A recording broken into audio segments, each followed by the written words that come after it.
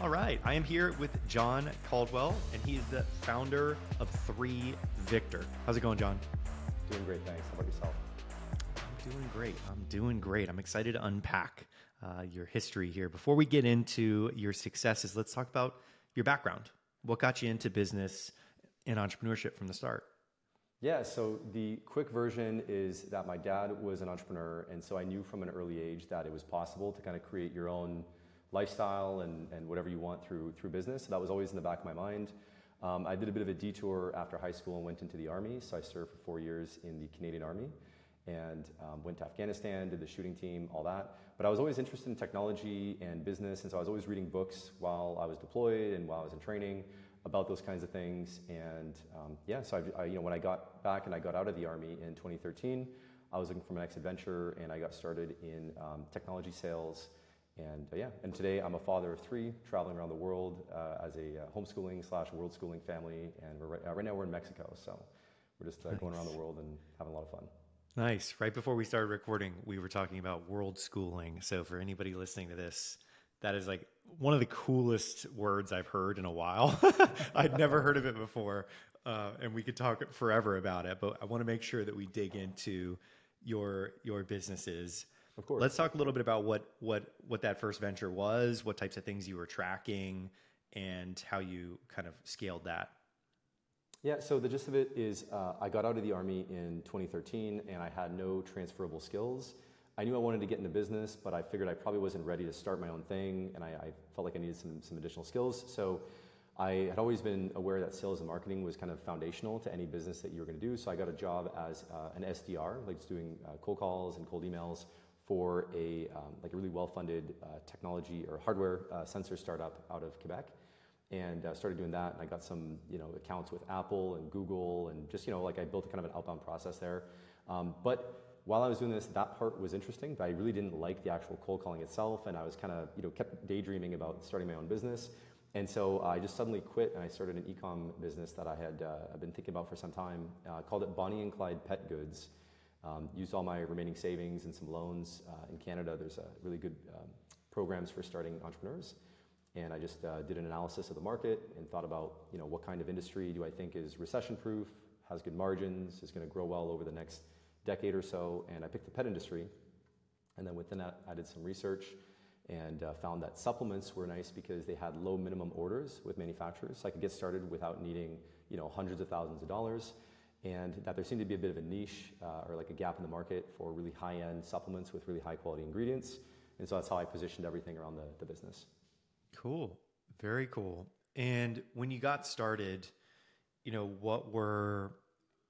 what type of team did you have? Did you hire immediately? Did you just do it by yourself for a little while? What can you tell us about the team?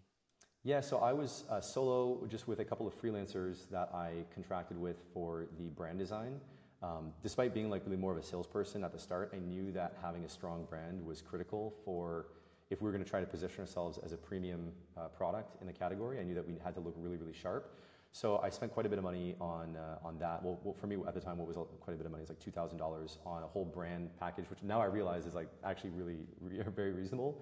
But we got lucky. We got a freelancer who was really talented, and at the start of his freelancing career, he just left an agency, and very talented guy. Made some really good logos and designs for us.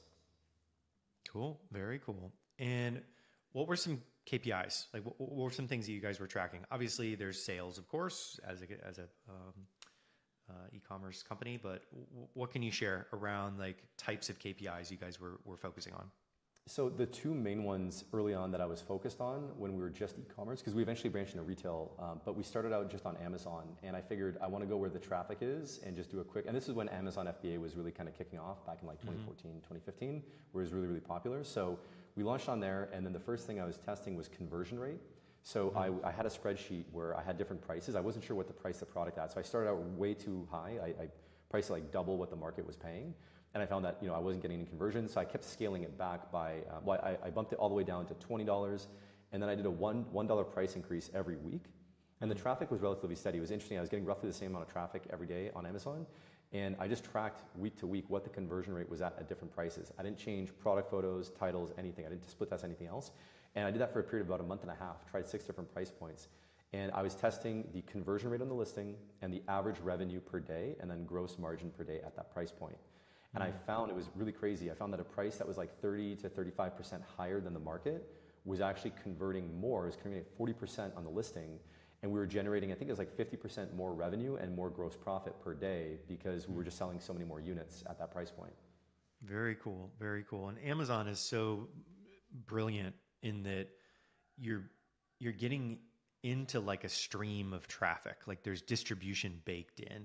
And Exactly. I think it's such a beautiful thing to get started in business when distribution is there. Like you're just tapping into already, a traffic of people looking for things. So it's a great, like kind of a fire hose way to start business. And, if you do a traditional like Shopify or something like that, you really have to fight to get distribution in different ways. Well, either that or you need to have a big budget for ad testing, right? You have like 5 to 10 grand to throw into Meta or TikTok or whatever, just to see if your product gets, and then even then you're still gonna have a lot of questions around, is it the layout of my page? Is it the product? Is it the price? You have no idea. Whereas on Amazon, you have so many there's so many competitors and they have the best practices for CRO that like for conversion rate optimization, that if it's not selling, it's something wrong with you. It's not something wrong with Amazon's setup, right? So I agree with you. I think marketplaces are a killer way to launch and to get some initial validation. I always advise founders though, like use it, but just be aware of the concentration risk and have a plan to get on different channels once you validate your idea, Mm-hmm.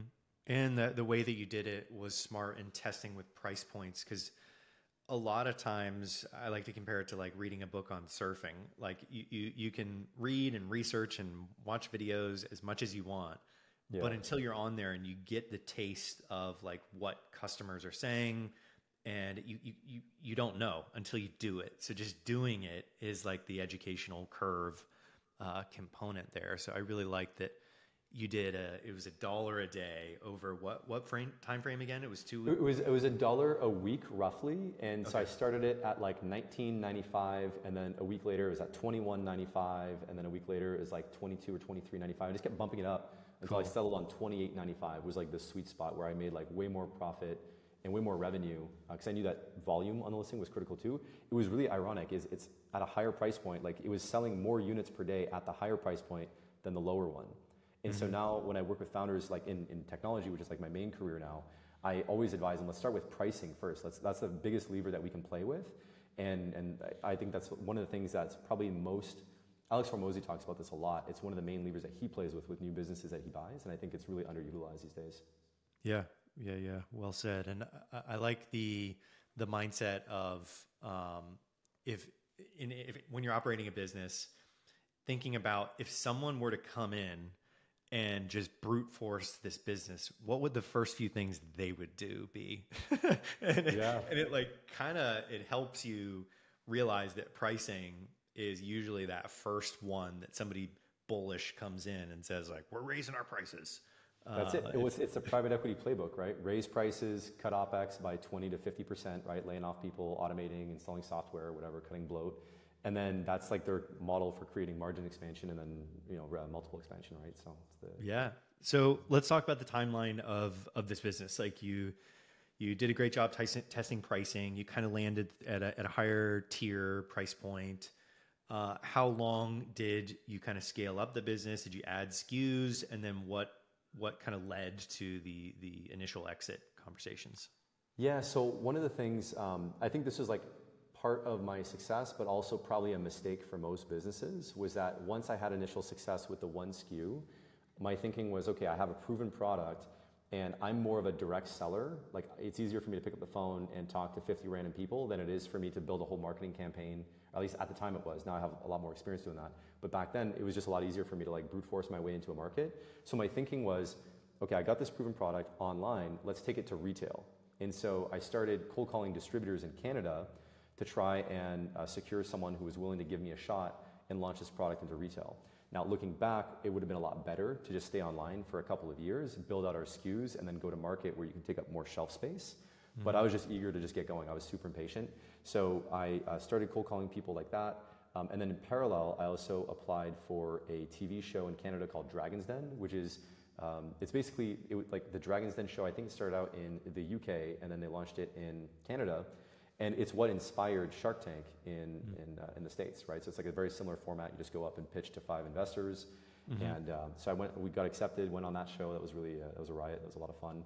And yeah, so in parallel to that, I was telling people, hey, we're going to be on Dragon's Den. So it's kind of like this extra credibility, status boosting thing, right? Like, yes, we're a new brand, but we're going to get the Dragon's Den bump effect, right, in retail. So people are going to be looking for the product, so help us sell it. And then that really helped us get distributors. And so that took about 4 months, just cold calling, follow-ups, conferences. And then we got our second distributor after that. And then that was in 2016, 2017.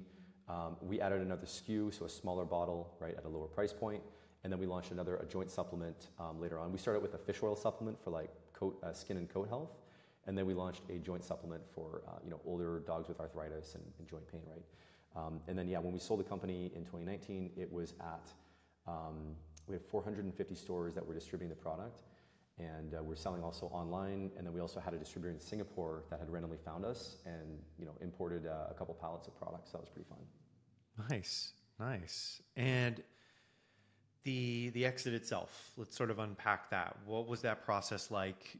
How long did it take? And who was the company that approached you? Yeah, so before the exit, I had met this guy that ran a pet store that then moved into distribution, and he called me out of the blue because at this point I wasn't working full time. It was still a side business. I'd gone full time on it, and then I'd overbought inventory. So this is one of my big mistakes was I bought way too much inventory before Dragon's Den, before the episode aired, and I literally just ran out of cash waiting for the episode to air to clear out our inventory. So I was sitting on like 80 grand of inventory just waiting. And I was like running out of money every month.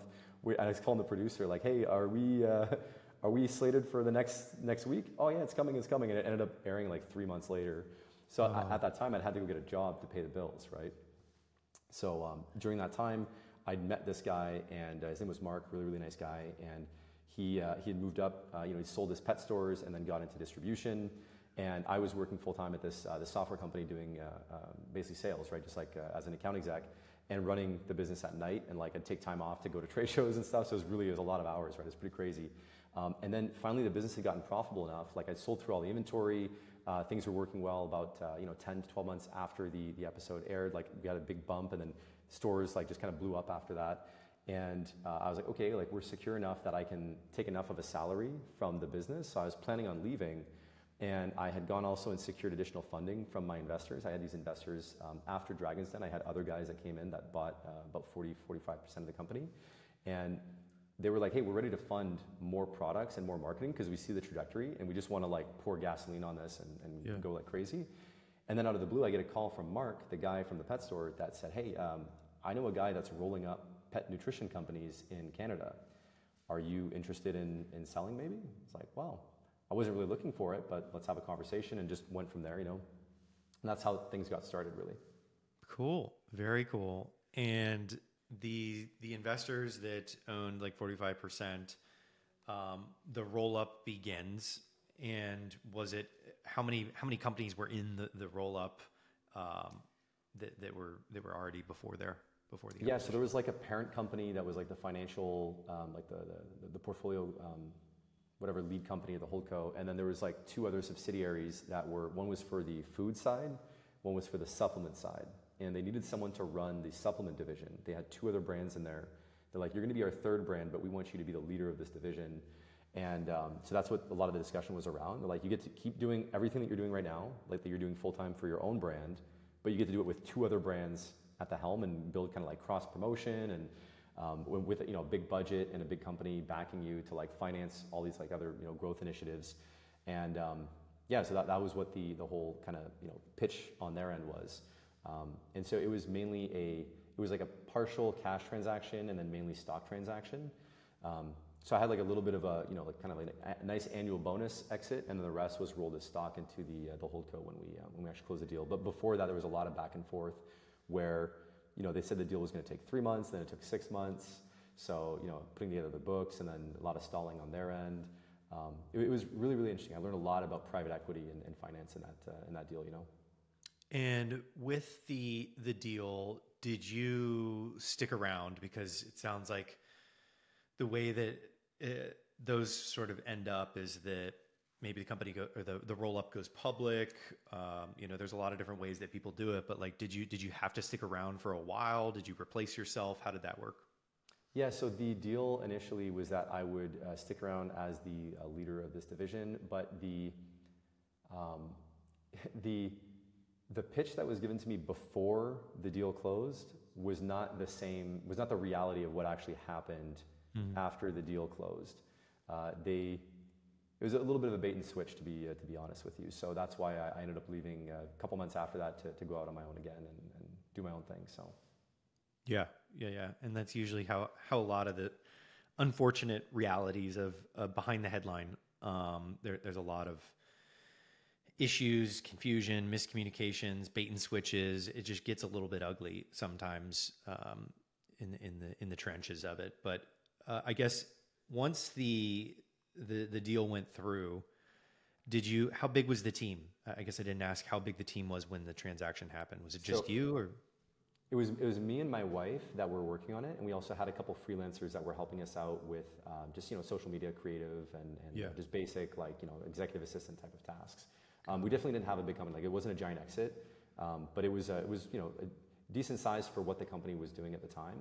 One of the big things that I learned from the exit is I would have launched more products. Like I said earlier, I would have launched more products online to have just more opportunities to cross-sell before scaling up through retail distribution, because the overhead of retail is that you got to carry more inventory, and especially if you're selling in 2 different countries with different labeling requirements, that was definitely a lesson learned. Was that there's a great value, and sorry, maybe I'm jumping ahead to the end where like it's kind of like takeaways and ideas and stuff, but one of the big things would have been like to have more focus at the start on nailing like one channel with one product and then expanding the products there first.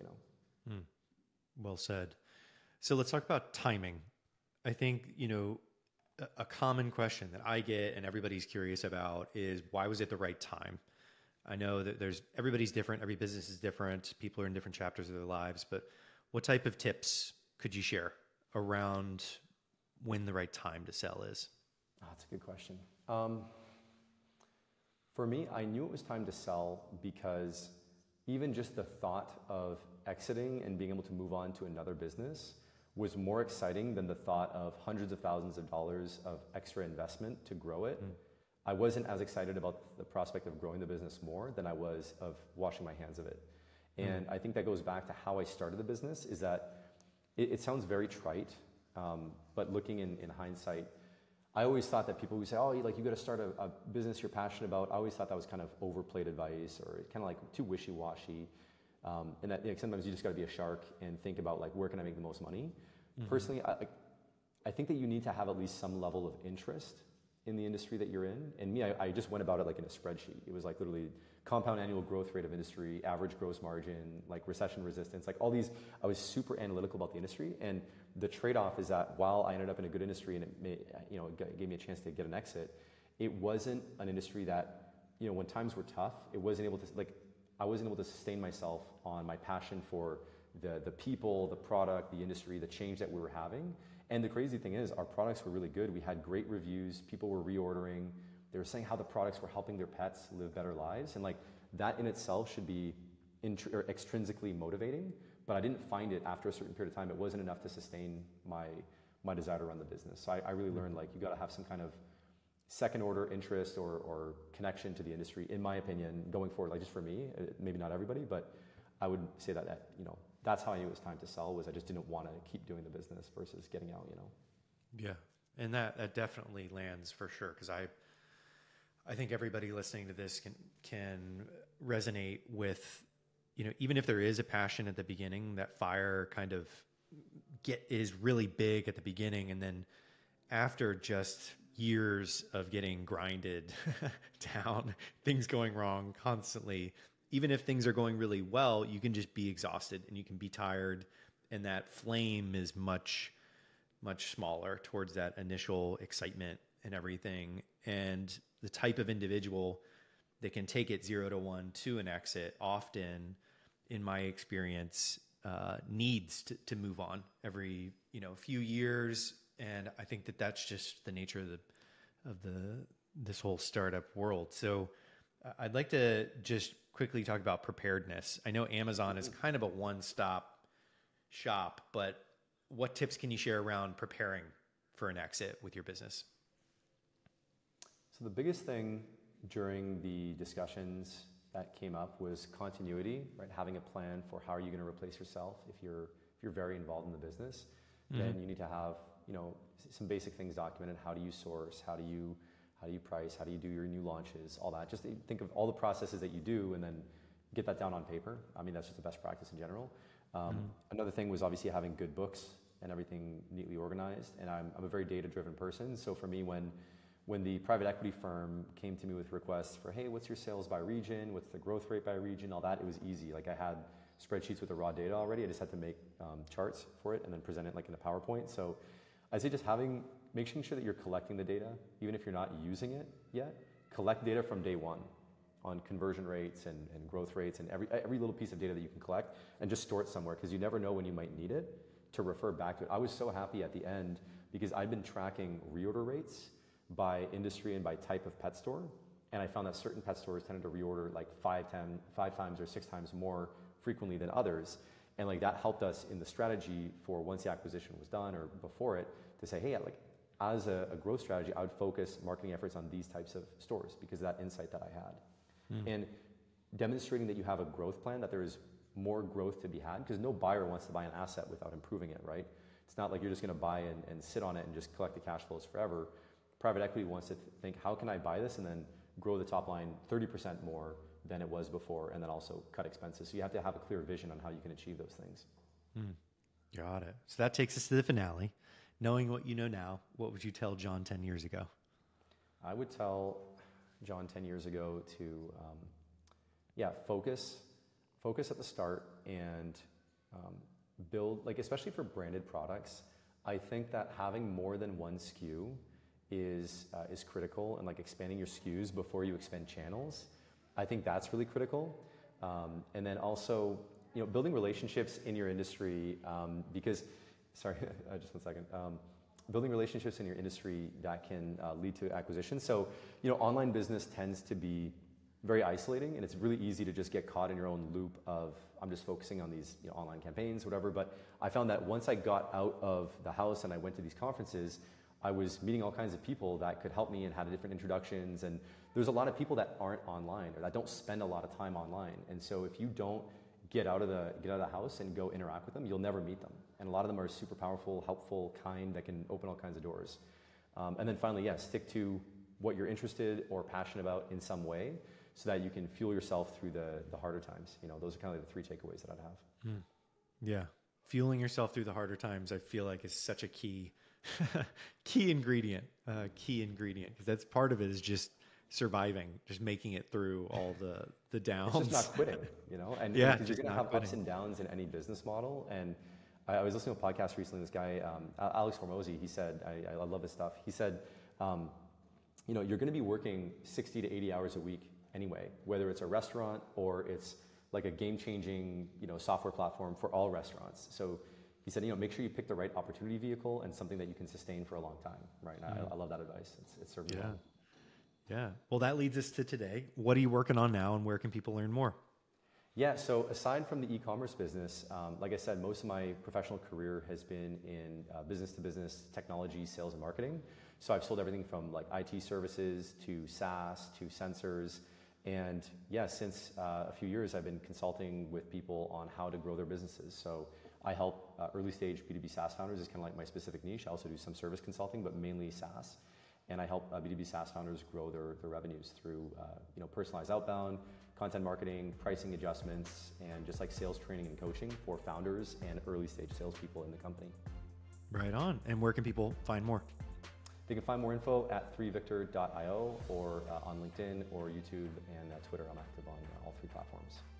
Very cool. Very cool. Well, wherever you guys are listening on iTunes or Spotify, the links that John mentioned will be in the show notes. But thank you so much for coming on and sharing your story.